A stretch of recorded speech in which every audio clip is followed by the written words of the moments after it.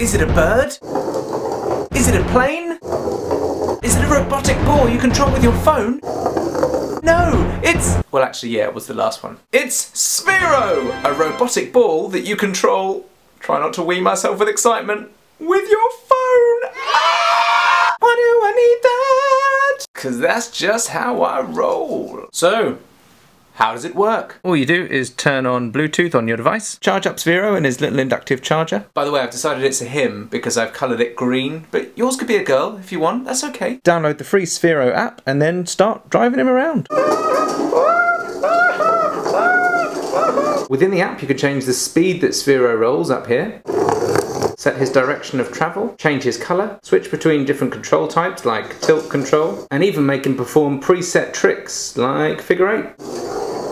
Now I'm sure you'll agree, that in itself would be cool enough. I mean, for fuck's sake, it's a robotic ball. But that's literally just the beginning. Robotics, the company behind it, have already created over 10 different apps that you can use with Sphero. So far, my favourites are Draw and Drive, which lets you draw a path that Sphero then follows, Sphero Golf, that lets you use your phone as a golf club and the ball responds accordingly, Colour Grab, which is a coordination game where you have to grab it as soon as it flashes on your colour, Nyan Cat Space Party, which is a scrolling shooter where you use Sphero to control the game, and Sharky, which is a bonkers augmented reality game where Sphero becomes a beaver on the screen for some reason, and you have to fling it cupcakes as it rolls randomly around your room. How nuts is that? But as if that wasn't reason enough to need Sphero, I've enlisted the help of my friend Emily to walk you through some other scenarios where it might become useful. Firstly, you can use it as a way to play pranks on your housemates. Ali, can you stop leaving cups everywhere? It's really Really, Ali? Secondly, for setting up epic races, Top Gear style,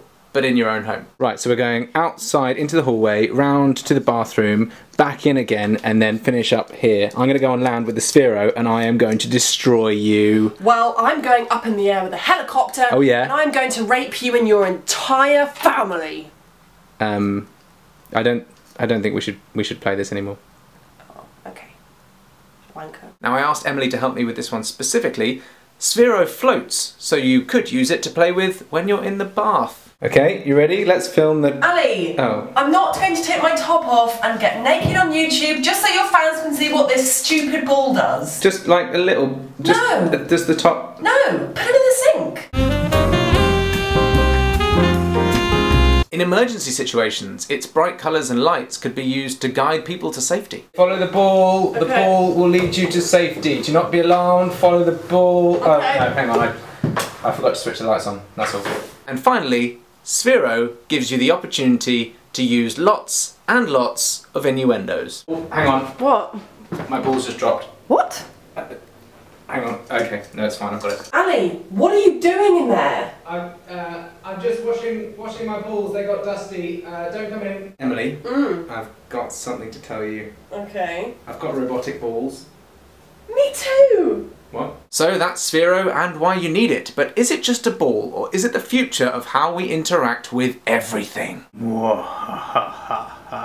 Big shout out to my old team, Chris, Alex, Amanda and Penny, who bought me this as a leaving present for my old job. Best leaving present ever! And before I go, I want to try something new this time round, just to open up a question to you. Is there anything at all, that you were expecting from this video that you didn't get? Simple question, completely open. Let me know your thoughts in the comments section below this video. Just trying to get some feedback on these videos that I put out. Otherwise, click like if you liked, hit subscribe for more videos like these, and I'll see you next time. Woo!